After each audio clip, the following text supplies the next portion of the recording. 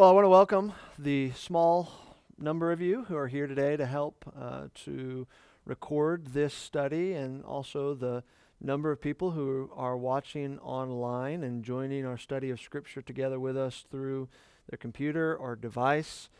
It's certainly an encouragement that even in these strange times, the Lord is allowing us unusual means during unusual times to be fed and encouraged by His Word. And so as we take this time and set it apart on this Easter weekend, on this Lord's Day, to bow before the Word of God, I want to begin our time together with a reading of Scripture from Matthew 28. And there in Matthew 28, we read this description of the resurrection. Now after the Sabbath, towards the dawn of the first day of the week, Mary Magdalene and the other Mary went to see the tomb.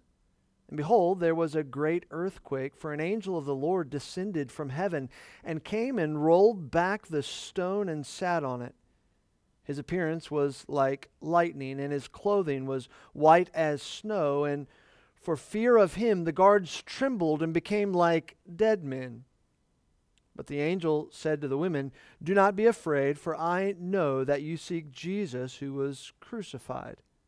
He is not here, for he has risen, as he said. Come, see the place where he lay. Then go quickly and tell his disciples that he is risen from the dead, and behold, he is going before you to Galilee. There you will see him. See, I have told you." So they departed quickly from the tomb with fear and great joy, and ran to tell his disciples. And behold, Jesus met them and said, "Greetings." And they came up and took hold of his feet and worshipped him. Then Jesus said to them, "Do not be afraid. Go and tell my brothers to go to Galilee, and there they will see me."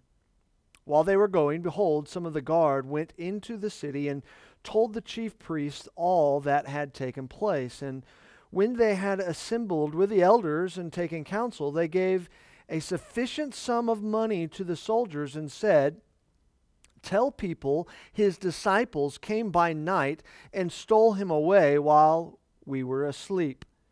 And if this comes to the governor's ears, we will satisfy him and keep you out of trouble." So they took the money and did as they were directed, and this story has been spread among the Jews to this day. Now the 11 disciples went to Galilee, to the mountain to which Jesus had directed them. And when they saw him, they worshipped him. But some doubted. And Jesus came and said to them, "All authority in heaven and on earth has been given to me.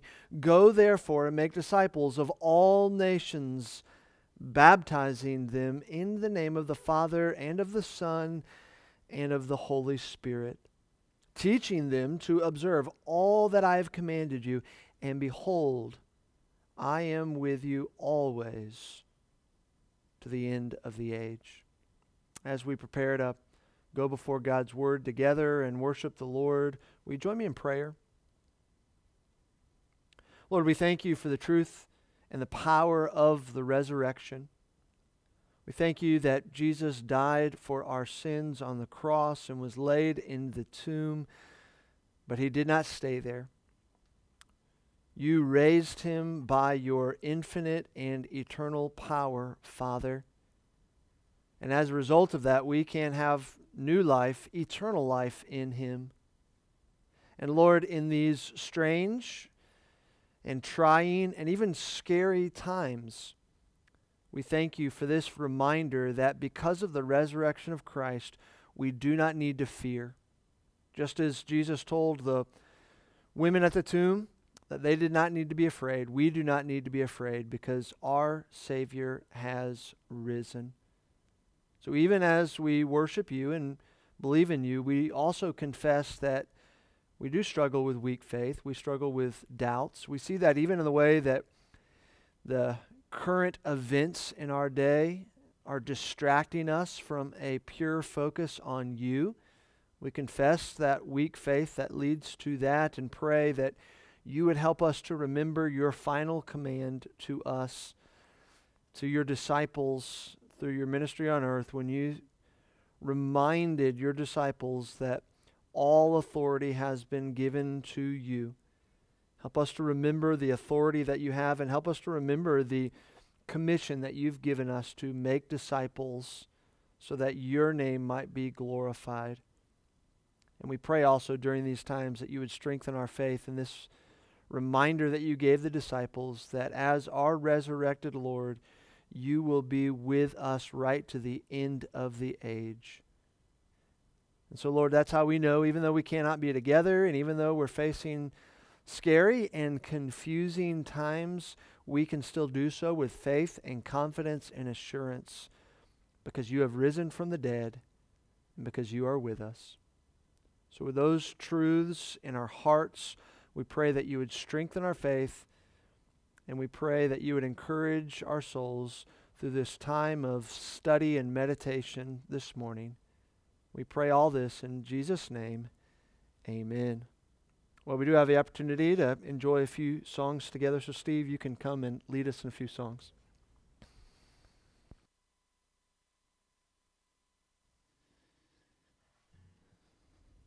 We do have the opportunity to sing praises this morning. A song of praise to the Lord is fitting, especially this Easter weekend, where we remember and celebrate and praise the Lord for his resurrection from the dead.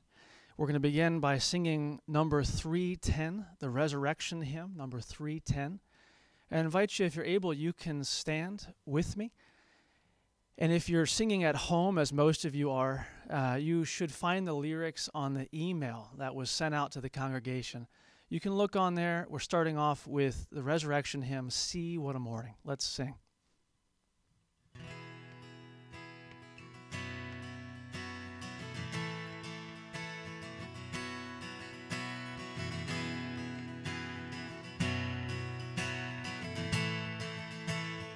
See what a morning. See what a morning, gloriously bright, with the dawning of hope in Jerusalem.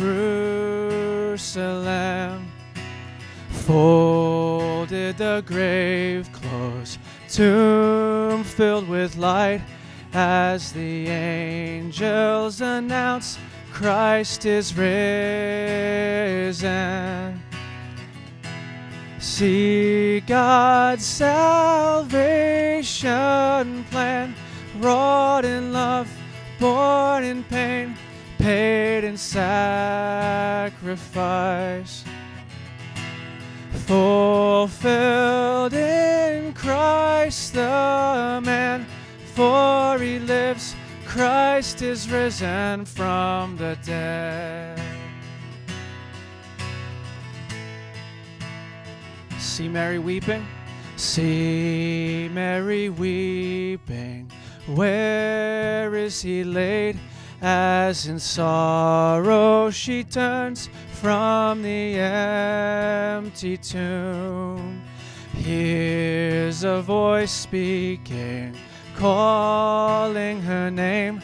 It's the Master, the Lord, raised to life again. The voice that spans the years, speaking life, stirring hope, bringing peace to us, will sound till he appears, for he lives, Christ is risen from the dead. One with the Father, one with the Father, Ancient of Days, through the Spirit, who clothes faith with certainty. Honor and blessing, glory and praise to the King, crowned with power and authority. And we are Death is dead, love has won, Christ has conquered. And we shall reign with him, for he lives, Christ is risen from the dead. And we are raised with him. Death is dead, love has won, Christ has conquered. And we shall reign with him, for he lives, Christ is risen from the dead.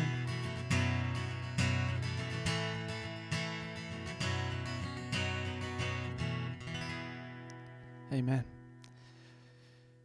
We're going to continue singing a song of confession, hymn number 405. You can turn over to 405, Not in Me, or if you're looking on the email, you can scroll down and find the lyrics for Not in Me, and we'll continue to sing together.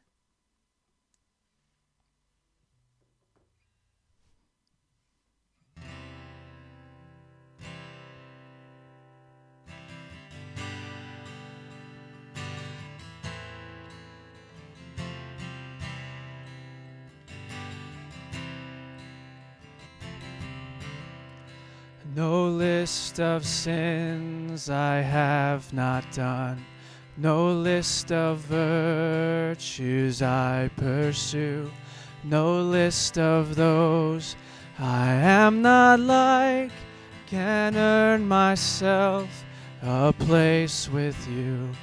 Oh God, be merciful to me. I am a sinner through and through. My only hope of righteousness is not in me, but only you. No humble dress, no fervent prayer, no lifted hands, no tearful song, no recitation of the truth can justify a single wrong. My righteousness is Jesus' life. My debt was paid by Jesus' death. My weary load was borne by him, and he alone can give me rest. No separation from the world, no work I do, no gift I give, can cleanse my conscience, cleanse my hands. I cannot cause my soul to live, but Jesus died and rose again. The power of death is overthrown. My God is merciful to me, and merciful in Christ alone. But Jesus died and rose again. The power of death is overthrown. My God is merciful to me, and merciful in Christ alone. Amen. We have one more song to sing this morning. You can turn over to Yet Not I, but Through Christ in Me. Scroll down and find it in the email, and we'll sing of the blessings that we have in Christ and our union with him.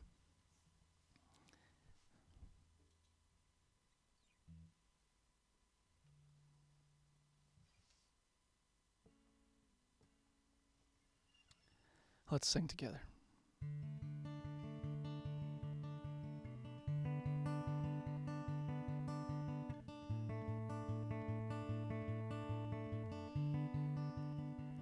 What gift of grace is Jesus my Redeemer?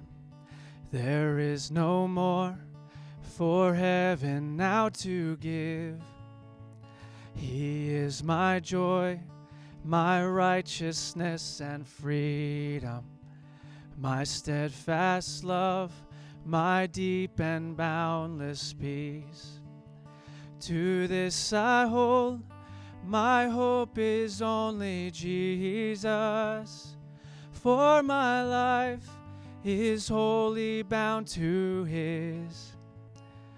Oh, how strange and divine, I can sing, all is mine, yet not I, but through Christ in me.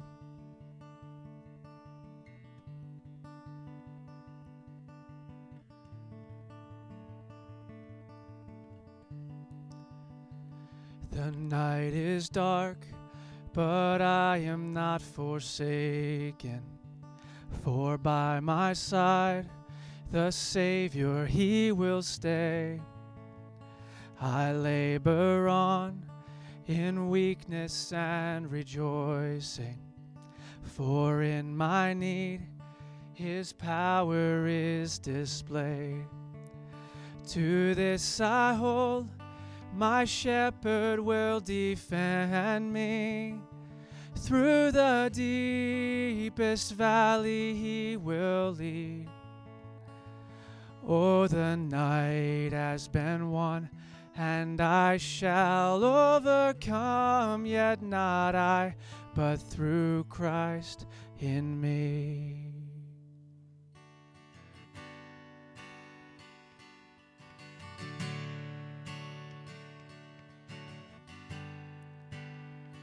No fate I dread, I know I am forgiven. The future sure, the price it has been paid. For Jesus bled and suffered for my pardon, and He was raised to overthrow the grave. To this I hold, my sin has been defeated. Jesus now and ever is my plea. Oh, the chains are released, I can sing, I am free, yet not I, but through Christ in me.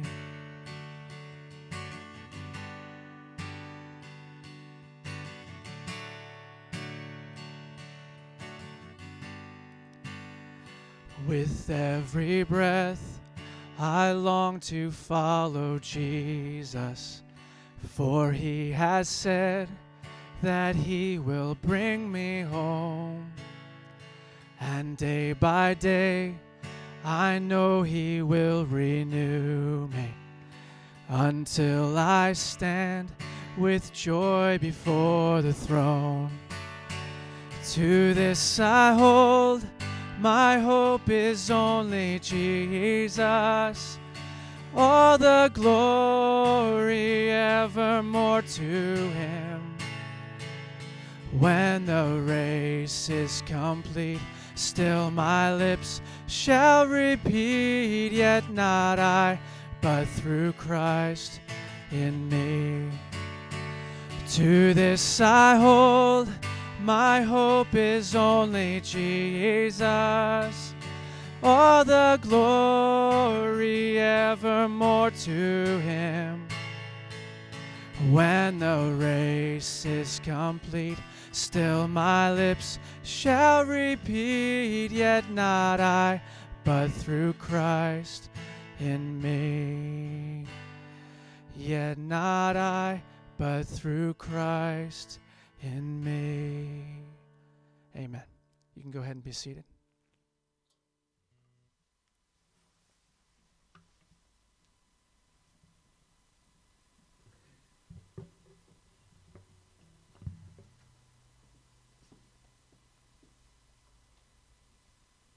Well, Steve, thank you for doing that and leading us this morning. I think probably if there's one thing that's more awkward than preaching through social distancing, it might be leading congregational singing through social distancing.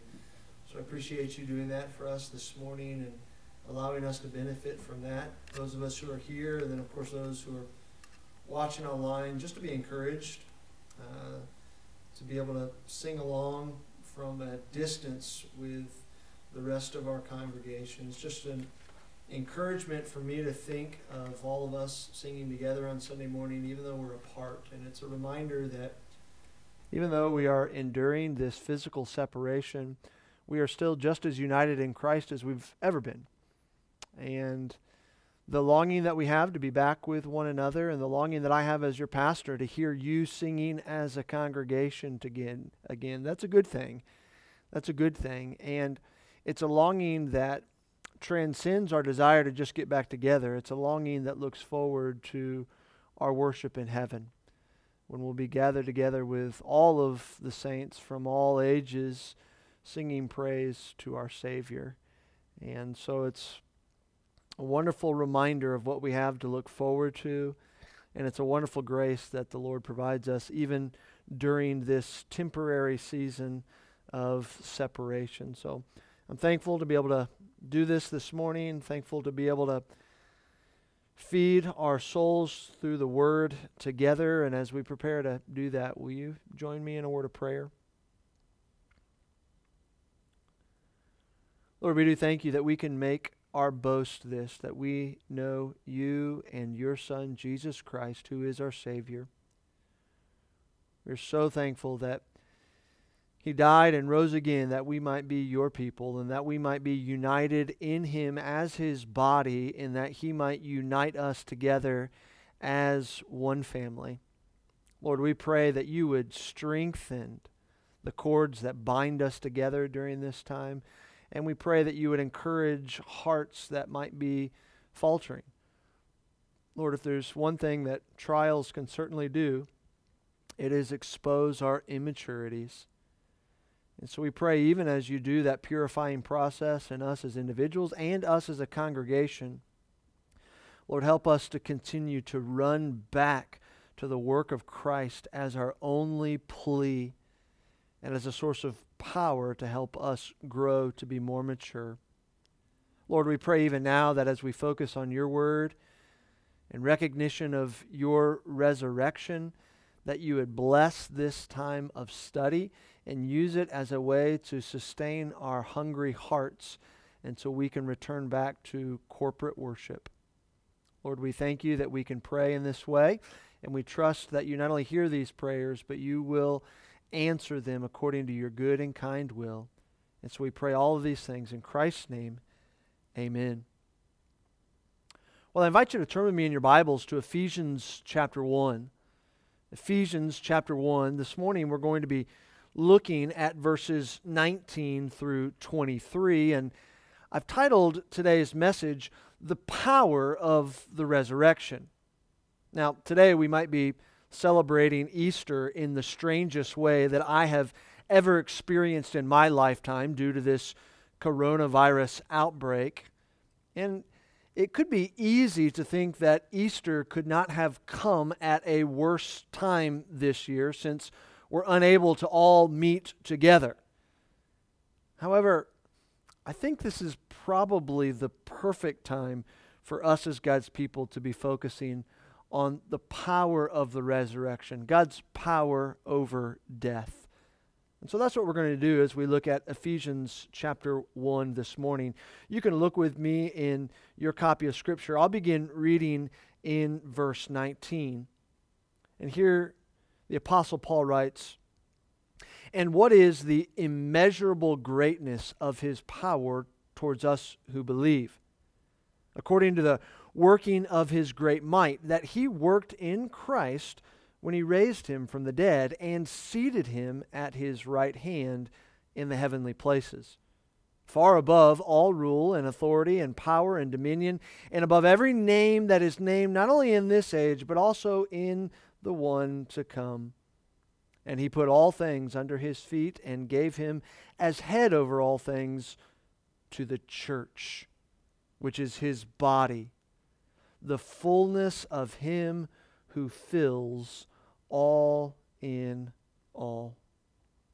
Now, in the midst of this COVID-19 crisis, one of the things that has remained absolutely clear, if you're paying any attention at all, is that death is a formidable foe. We have in our culture been more insulated from death than any other culture in the history of the world up to this point. And yet, despite all the money, all the resources, and all the medical advances that we possess, we remain powerless to stop death. Life has a 100% fatality rate at this point. And what this COVID-19 pandemic has reminded us of is our own powerlessness to face death. And not only has it reminded us of our powerlessness in the face of death, it's also a reminder that the world is enslaved to the constant fear of dying. Hebrews chapter 2, verse 15 speaks of those, when it's talking about the world, unbelievers, it says, those who through fear of death were subject to lifelong slavery. There's a kind of slavery that people don't often talk about, and it's the slavery of fallen mankind to the constant fear of death. And we see that bondage on display on our screens, whether it's your TV screen, your computer screen, or your device screen, all over the place. People are responding in fear, and we see this fear. Not only from the world, we see also Christians struggling to respond in joyful, trusting, loving kinds of ways, with a Christ-like reasonableness that takes proper measures of protection but refuses to fall prey to worldly panic. These are the issues of our day, and these are the issues that have always existed. The world is constantly searching for solutions that are powerful enough to protect us from death. In fact, as I was thinking about this, I was reminded of a small town in Texas before World War II where there was a great tragedy. In this small town, a school burned to the ground, killing almost 300 people. And you can imagine in a small rural town that when 300 people die, there's not a family that's left unscathed by that tragedy. And in the wake of that tragedy, when it was time to rebuild this school, they decided as a community that they were going to invest in the world's most powerful sprinkler system so that this would never happen again. And so that's what they did. The community raised enough money to install a state-of-the-art sprinkler system to protect that school from ever burning to the ground again. And the community found great comfort and courage and strength in the power of this sprinkler system to insulate their children from the potential of death. And I was thinking about that because those are the kind of temporal solutions to death that people are desperately searching out for in the midst of this crisis. If we could just find something to protect us, we would be okay. And granted, I'm praying for the Lord's protection. I'm praying for solutions from a medical perspective. Of course, we all are. And yet, we recognize that we live in a world where even if you don't die from a pandemic, you eventually will die from something. So we need a power that transcends temporal death. We need a power that can protect us from eternal death. That's the only thing that can free us from this slavery to the fear of death. And in Ephesians chapter 1, in our passage this morning, what we're reminded of is that the only thing powerful enough to defeat death, to protect us from eternal death, is the power of God in the resurrection of Jesus Christ. We have the ultimate power, the power of God, that we can find comfort and courage in, even in the midst of the days in which we live. And that's why, rather than falling prey to the fear of this world, rather than falling prey into the opinionizing of fear-bound man, We desperately need to stand confidently on the power of God to protect us in this life, but ultimately and most importantly, to save us from eternal death. That's the only way we can sanctify the fears that are plaguing our culture. That's the only way we can insulate our hearts from falling back into the patterns that we lived in when we were in bondage to the slavery of the fear of death. We need to look to the power of God that raised Jesus from the dead. And that's what this passage focuses our attention on. Now, we're going to look especially at verses 20 through 23, but verse 19 is important for us to understand because it sets the context for what Paul is saying in this text. In verse 19, Paul describes in a very vivid manner the absolute power of God when he says, "And what is the immeasurable greatness of His power towards us who believe, according to the working of His great might." And here we can see a number of amazing implications with respect to God's power from this text. For instance, we see that God's power is an infinite power. That's what Paul is talking about when he says that it is an immeasurable greatness, a far exceeding greatness. God's power is inexhaustible. When God created the world, He poured out His power in such a way that He created all things out of no things, and at the end of that, He still had an infinite power left over. His resources weren't drained. Why? Because His power is immeasurably great. It's an infinite power. It's also a uniquely divine power. Paul says that this immeasurable greatness is a part of His power. It's His power. It belongs to God.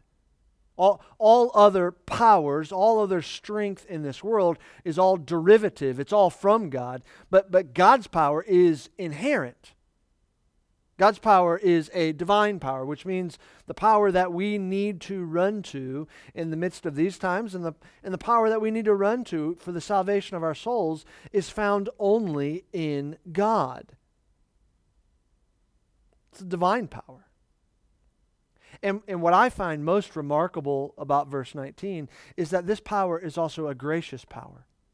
It's immeasurable. It inherently belongs to God. But then Paul says the immeasurable greatness of His power toward us who believe. It's a gracious power. He uses His divine power unto us to bring about our undeserved and eternal good. And this gracious power, it's also an effective power. Because verse 19 finishes by saying, according to the working of His great might. It's like Paul ends this description of God's power with one last apostolic exclamation point when he combines all these different words to describe God's power to say that it is the working, it's the effectiveness of His awesome strength. It's an effective power. It's a power that we can trust because it is gracious and it always accomplishes what it sets out to do. This is the power of God, and this is the power that the Apostle Paul wanted his readers to look to at all times. Paul knew that we needed to see God's strength and believe and trust in this power. And Paul also knew that this power of God that he describes in verse 19 is most clearly displayed in the resurrection of Jesus Christ from the dead. That's what Paul wants us to see. That's what we need to see on this Easter Lord's Day. And as we examine this passage, that's exactly what we're going to find. Specifically, this passage draws our attention to three places where we can look in order to see the power of God and the resurrection of Christ. Three places that we can look if you want to see resurrection power. If you want to see the powerlessness of man, if you want to see the impotence of human beings against the force of death, turn on the news. But if you want to see the power of God, then you can see it right here from this text. As the world remains embroiled in the fear of death that accompanies a global pandemic, here is where you can look to be reminded of the power of God in the resurrection. The first place where Paul would have us to look to see the power of God in the resurrection is found in verse 20, where we see that this power has been revealed in the person of Christ. The person of Christ. In other words, if you want to see the infinite, divine, gracious, and effective power of God on display, then look no further than Christ Jesus. Now, since Jesus is God himself, he possesses divine power. And then when Jesus took upon himself a human nature, he came into this earth, and by his work, he perfectly revealed that power to us. And in particular, Paul points to Christ's work in the resurrection as the ultimate revelation of the victorious power of God. Notice verse 20 begins speaking of the power that he worked in Christ when he raised him from the dead. Paul's pointing to the power of God at work in the resurrection. The power that verse 19 describes, it is most clearly seen in the work of raising Christ from the dead. And by the way, this verse confirms for us the literal death of Christ on the cross. Jesus truly died on the cross. This is not some epic tale meant to give us a moral lesson. Christ died on the cross, and he had to die on the cross because the wages of sin is death, and Christ came into this world to pay the penalty of sin so that sinners like you and I could be saved. He had to die, and as Paul makes it clear here, he did die. But not only did he die, he also was resurrected. He has risen. He is risen today. And by the way, not only does this text remind us of this fact, it also confirms the historicity of it. Again, this isn't a fairy tale. This isn't a made-up story. This isn't some great moral narrative that helps us see the power of good over evil. No, this is Christ bearing the weight of sin, paying the sacrifice for sin through his death, and then rising triumphantly to defeat death. Paul is confirming a literal resurrection of Christ. And this is the consistent witness of Scripture. If you claim to be a Christian, if you claim to believe in the Bible, you have to believe in the literal resurrection of Christ. 1 Corinthians chapter 15, verses 1 through 7 says, "Now I would remind you, brothers, of the gospel I preached to you, which you received, in which you stand, and by which you are being saved, if you hold fast to the word I preached to you, unless you believed in vain. For I delivered to you as of first importance what I also received, that Christ died for our sins in accordance with the Scripture, that he was buried, that he was raised on the third day in accordance with the Scripture, and that he appeared to Cephas, then to the 12. Then he appeared to more than 500 brothers at one time, most of whom are still alive, though some have fallen asleep. Then he appeared to James, then to all the apostles." In other words, the resurrection that we're celebrating on this morning is a historical fact. And it's a historical fact, a historical event that demonstrates the power of God in the person of Christ Jesus. In the resurrection, we see the power of who Christ is. Romans 1:4 says that Jesus was declared to be the Son of God in power according to the Spirit of holiness by his resurrection from the dead. The resurrection is a once-for-all definitive statement from God that Jesus is who he said he was. He is the Christ. He is God. But so too, this historical event of the resurrection is also a confirmation of the power of the gospel. It's confirmation that Jesus' sacrifice was effective to save sinners. Jesus is not still paying for sins. He paid for sins. And the resurrection confirms that. And this power of the resurrection, the power of Christ over death, is particularly amazing compared with our inability to stop this COVID-19 virus. If there's one thing that should happen as a result of this pandemic, it's that we should all be humbled. We should all be humbled. There's a part of me that's concerned that that's not happening because of all the opinionizing and pontificating I see from the highest levels of leadership to the regular common person. I worry that our pride is being puffed up as our own opinions are being proliferated amongst other people rather than being humbled by the fact that we are virtually helpless against a microscopic virus. We should be humbled by this. We should be humbled by this, and it should cause us to look back to the power of the resurrection with even greater admiration, because in the resurrection, Jesus demonstrates his absolute supremacy over all things, even death. That great enemy that we can't lick, Christ defeated death. That's why the power of the resurrection is the only way to be freed from the lifelong slavery of the fear of death. The only way to be freed from that is to believe in Christ, to believe in his resurrection, to be forgiven of your sins, to be given eternal life so that you no longer have to fear death. And if you do believe in Christ in this way, you can rest assured that he will not let you down.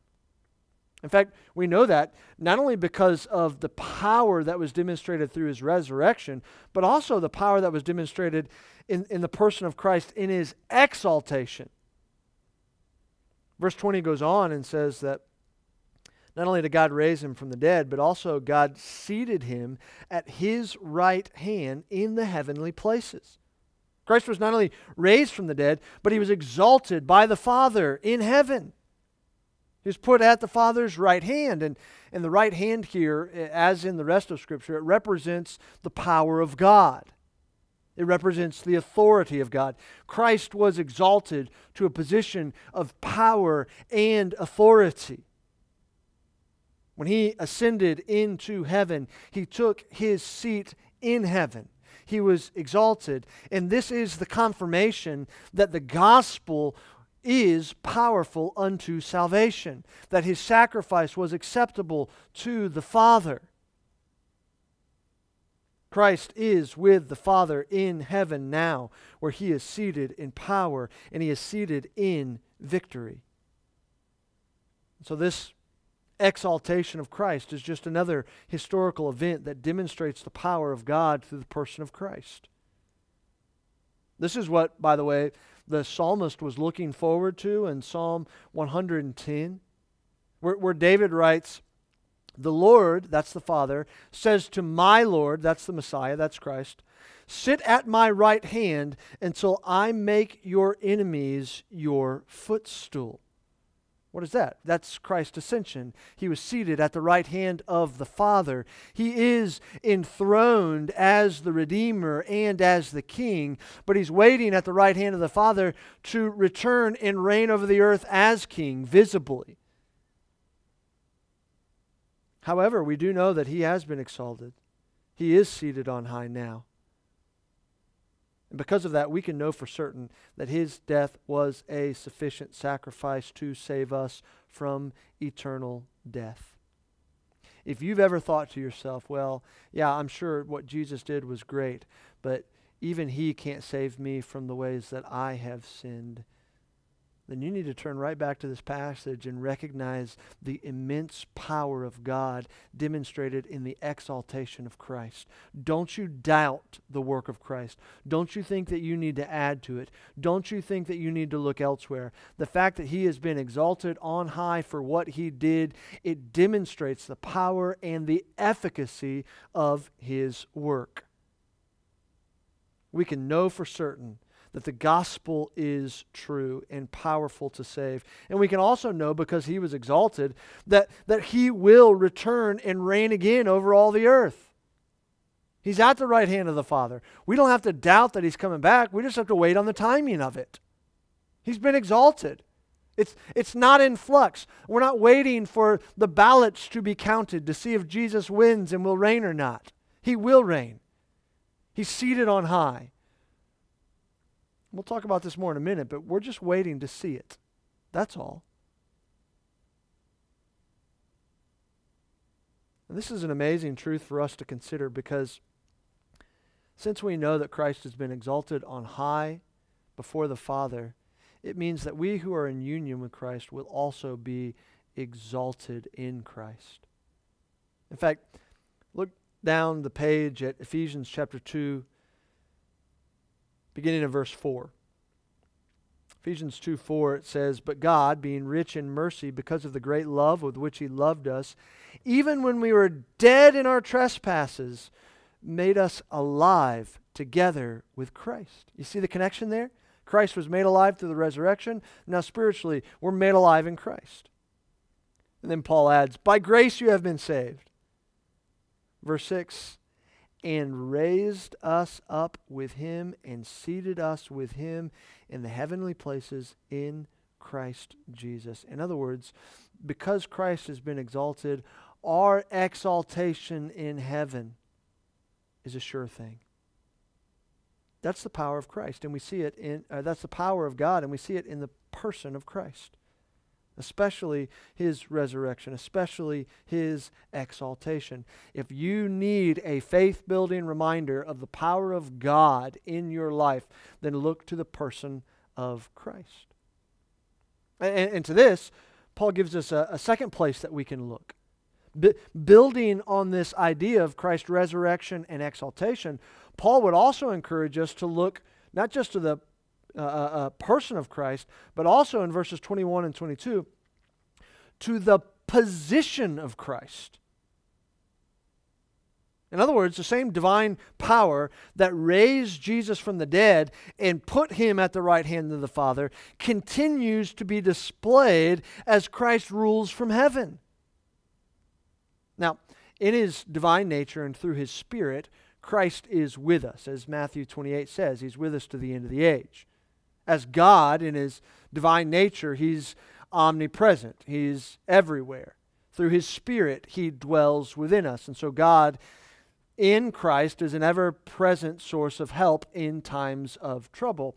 And yet, in his human nature, we know that Christ is still seated at the right hand of the Father.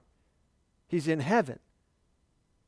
And in heaven, Jesus is exalted as our Savior, and he continues to do his saving work on our behalf through his intercession and preparation. So the sacrifice is done. It is finished. That's Good Friday. He is risen. That's Easter Sunday. That is done. And yet the Son continues ceaselessly in heaven, interceding for his people to protect us.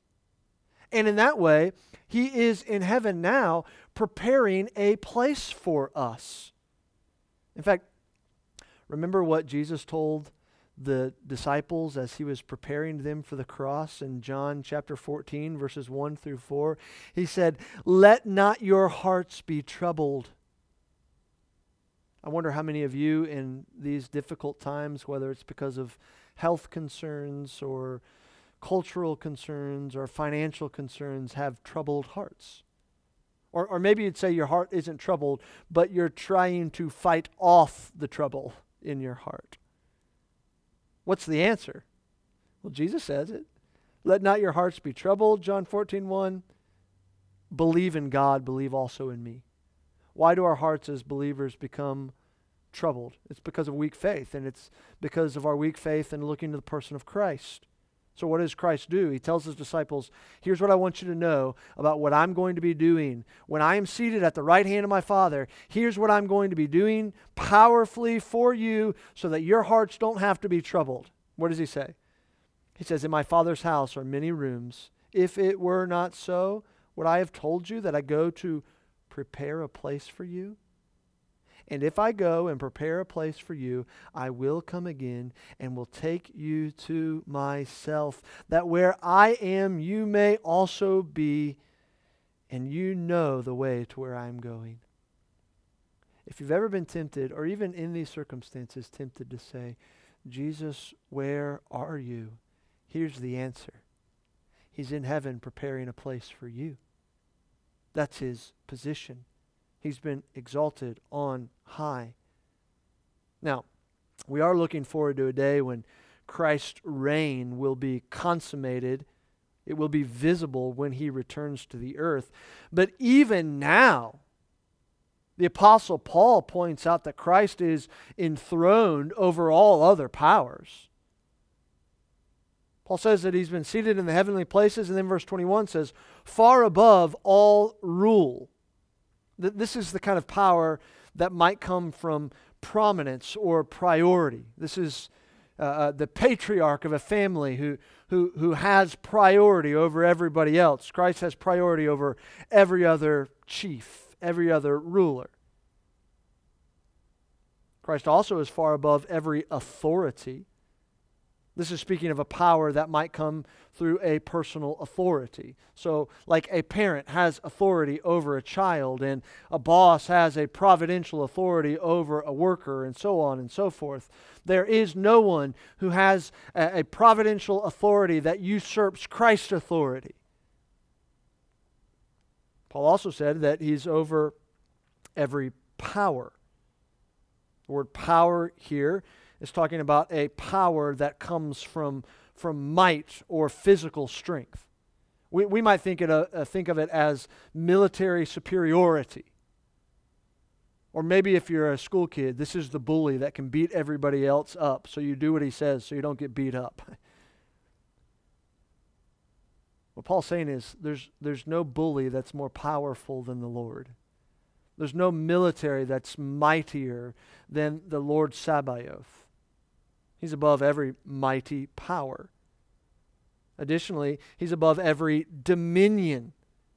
This is the kind of power that might come from your position, like a governor, a senator, a president, an elected official. Why do they have authority over us? It's because of the position that they've been elected or appointed to.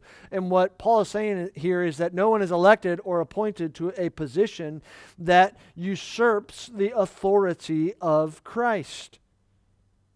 In fact, Paul goes on to say that he is above every name that is named.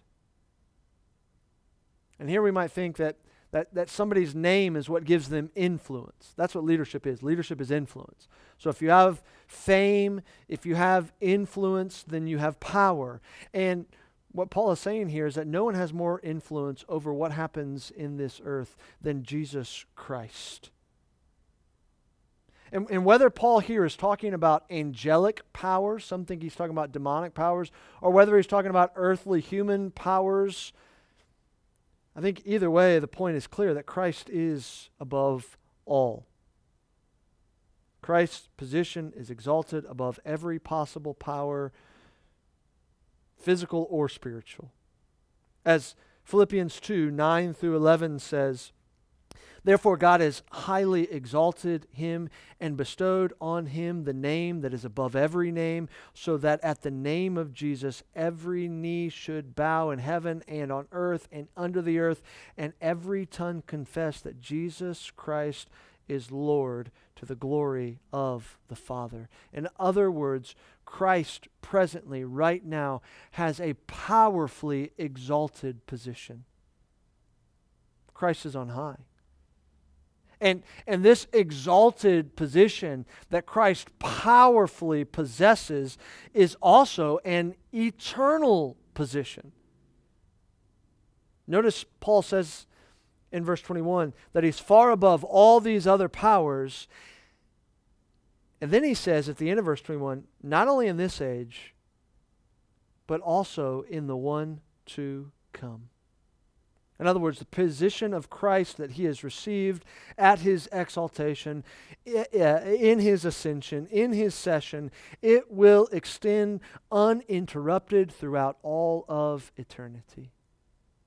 Now, there is a distinction that the Scriptures make between Christ's current reign from heaven and even his millennial reign and even his eternal reign in the eternal state. We can distinguish between those visibly. In fact, in Hebrews chapter 2, verse 8, it says, putting everything in subjection under his feet. So it's talking about Christ's rule right now.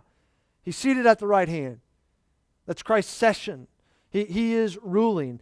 But then it goes on to say in verse 8, now in putting everything in subjection to him, he left nothing outside of his control. At present, we do not yet see everything in subjection to him. But we will, right?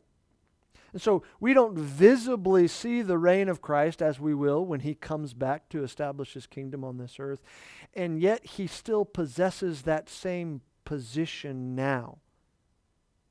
Maybe from Ephesians, we might understand it this way, that verse 10 of chapter 1 of Ephesians says that the plan of God for the fullness of time is to unite all things in Christ.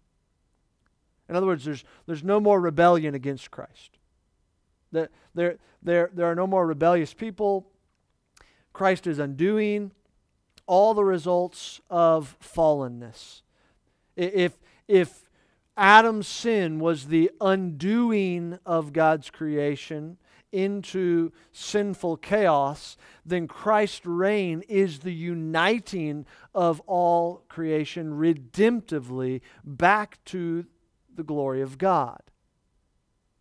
That's God's plan.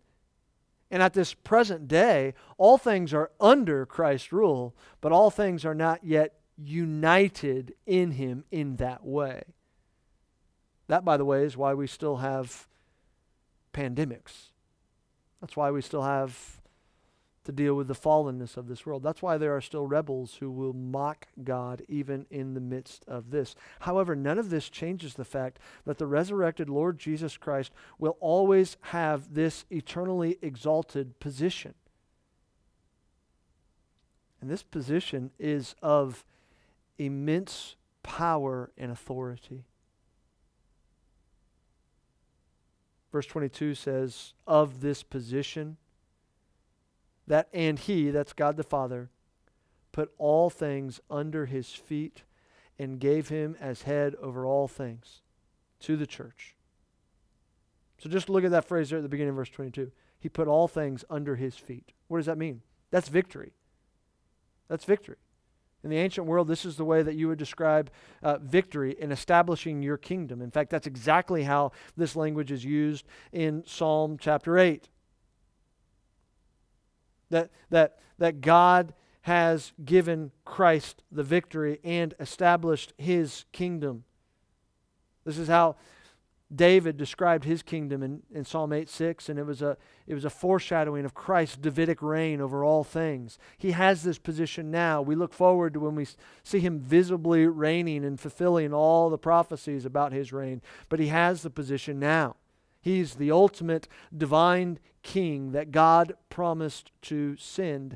And understand this, his royalty in heaven is not like the reign of the Queen of England. Queen of England has very little power. She records encouraging messages for her country, which are great. You know, watch the Queen and see what she says about this pandemic. Be encouraged by that, I guess. You know, the stiff upper lip and all. I don't know. But when it comes to actual authority and power in her kingdom, she has little.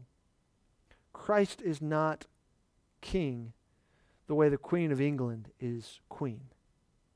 Christ has an actual authority over all things. And we might not see visibly how he is exercising that authority, but he is The entire universe is subject to the reign of King Jesus. And one day he will return as the judge of all those who rebelled against him, and he will unite all things in himself. This is the position of Christ. And in this position, this authoritative, eternal, and glorious position, we are reminded of the power of God, which is above all other powers. So if you're looking to be reminded of the power of the resurrection in the work of Christ, you look to his person, you look to his position, and then Paul would have us look in one other place to be reminded of the power of God in the resurrection. And that is to the people of Christ. The person of Christ, the position of Christ, and the people of Christ. In other words, more than just observing the power of the resurrection in Christ Jesus, you can actually experience the power of the resurrection through Christ Jesus. Christ came into this world not only to reveal the power of God, but also to share it with those who believe. Remember what we saw about God's power in verse 19? It's towards those who believe. Well, the power of the resurrection is for those who believe in Christ Jesus. Now, does this mean that through this power you can be immune from contracting the COVID-19 virus or any other disease and that you never die? Physically? No. Christ died physically. Paul died physically. But the point is that you can experience the power of new life in your heart now and the hope of eternal life that will not end. In fact, when you believe in Christ, you immediately experience resurrection power in the forgiveness of your sins. Is there any greater power that we experience than that? To know that because of the work of Christ in our lives, in our hearts, and at the cross, every sin that we have ever committed has been cleared and forgiven before God. I mean, if we were to catalog the list of our vile sins and compare it to the infinite purity of God, it would be utterly astonishing and backbreaking to us. And yet to know that in Christ Jesus we can have every one of those sins forgiven, to be released of the penalty we deserve for those sins, that is power. That's the power of the resurrection. And this power is for us as God's people. In fact, notice from this text how the church, the people saved by God's grace, we are the ones who are able to experience this power in our own life. You say, well, how do we experience this power? Well, in part, we experience this power as the body of Christ. Verse 22 says he put all things under his feet and gave him as head over all things to the church. God the Father gave Christ to the church as our head, and if he's our head, then what does that mean we are? Verse 23, the church, which is his body.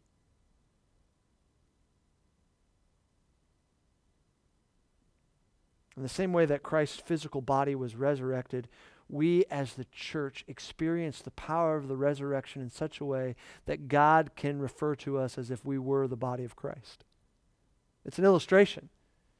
We're not literally Christ's body because Christ literally had a body. So it's an illustration. What's this illustration of the body pointing to?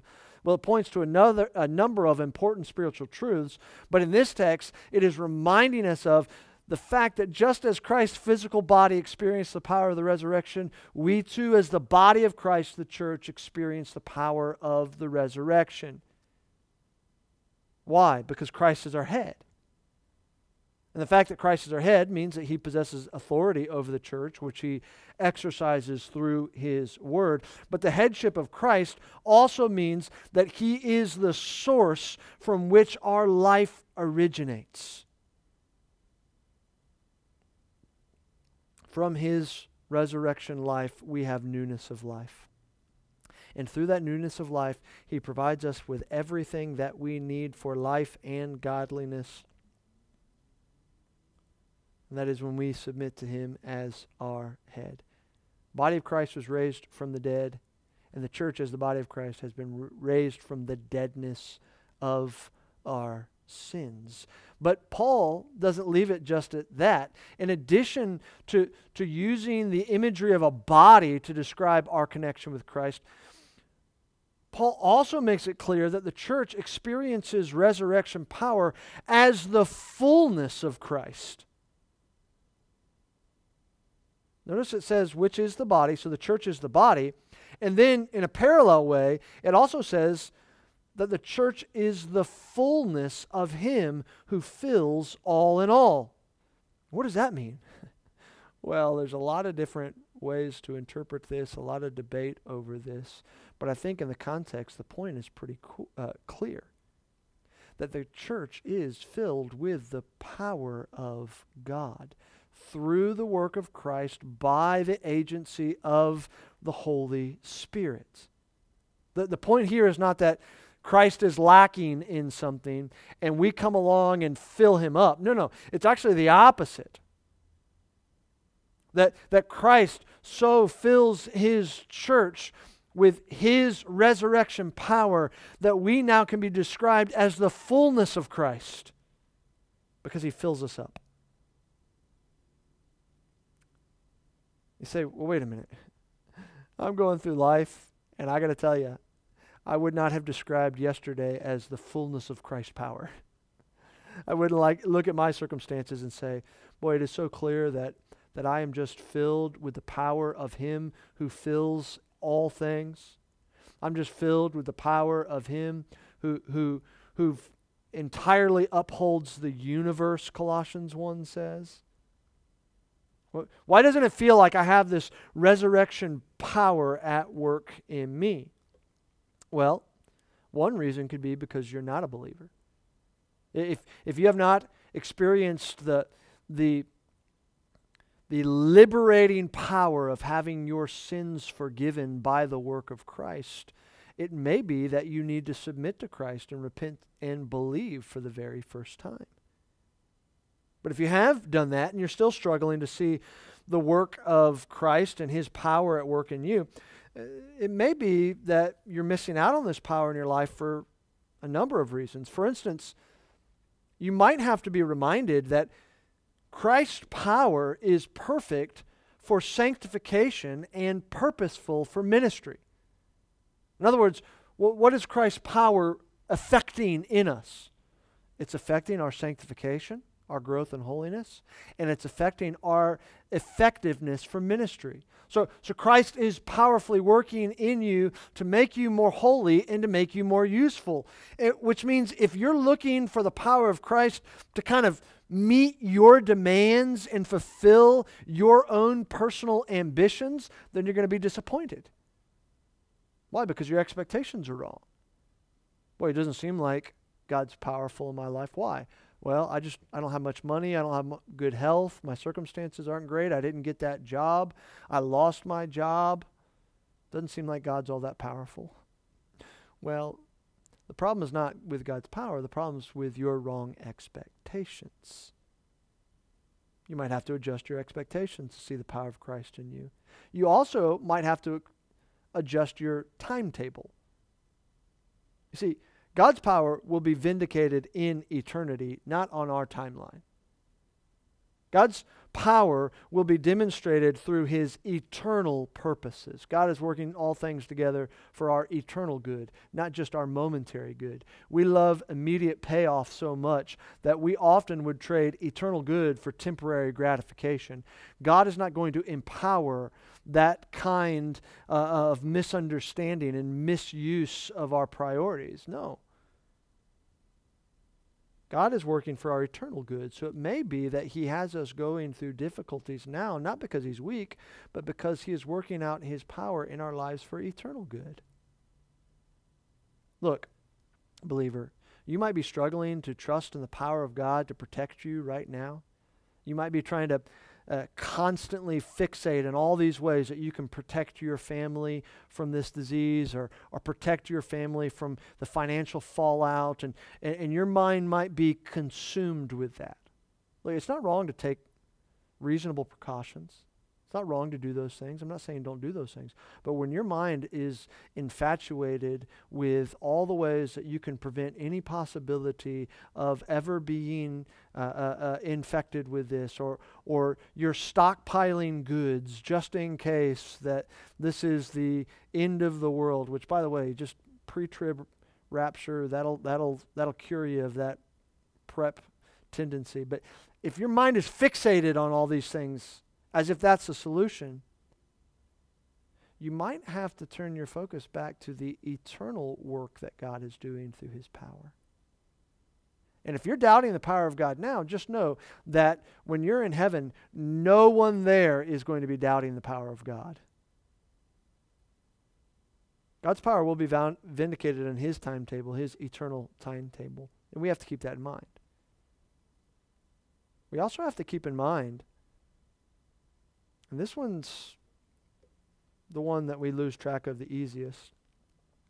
We also have to keep in mind that God's power is best displayed in our life not through our own personal strength, but through our perpetual weakness. The Apostle Paul experienced this. The Apostle Paul prayed for deliverance from this thorn in his flesh, which we won't get into the details of that, just to say that it was a weakness, a frustration in his life. And he prayed that it would be taken away, and God's answer was no. In fact, 2 Corinthians 12:8 says, 3 times I pleaded with the Lord about this, that it should leave me. But he said to me, my grace is sufficient for you. I don't need to change your circumstances because you already have enough grace to endure your circumstances. So my grace is sufficient for you, Paul. And then he says, for my power is made perfect in weakness. Paul's response to the Lord's instruction, therefore I will boast all the more gladly of my weaknesses, so that the power of Christ may rest upon me. For the sake of Christ, then, I am content with weaknesses, insults, hardships, persecutions, and calamities. For when I am weak, then I am strong. You see how Paul learned a principle from God there that transcended the thorn in his flesh. But because he went on to say, look, not only am I going to view this thorn in my flesh as a way to honor God and demonstrate his power, but also every weakness, every insult, every hardship, every persecution, every calamity, I am going to be content with them as though they are from God, knowing that when I am weak and I am trusting God, then his power will be more clearly displayed through me.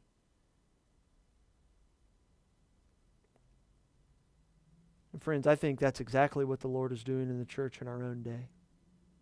His desire is not for the church to fight and battle for human power and strength to the last breath. His desire is to display his strength through our contented faith in whatever he is doing. In other words, you let the world around you freak out all they want, but as you trust in God, his power will be evident through you. If you want to see the power of God, you look to the people of Christ, those whom he saved through his death. In the people of Christ, we see the power of God. At least we should. You remember that school sprinkler system I told you about earlier? School built this sprinkler system to protect all their kids. It was the most powerful sprinkler system in the world, they said in their own newspaper clipping.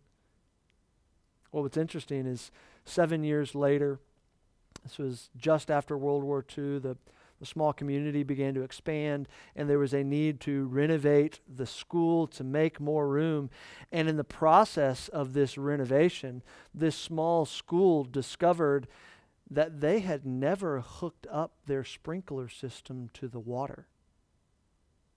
They had an incredibly powerful, world-class sprinkler system, but because of their own negligence, there was no water going to it whatsoever. Now, thankfully, they never needed the sprinklers. Nobody was harmed by that mistake. But the same will not be true for you if you neglect the power of the resurrection.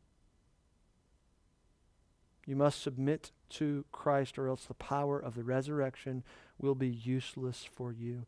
And if you are a believer who has submitted to Christ, you must constantly bow before His power so that you can be useful even in these times. The power of God that is displayed in the resurrection of Christ, it's the only solution to death.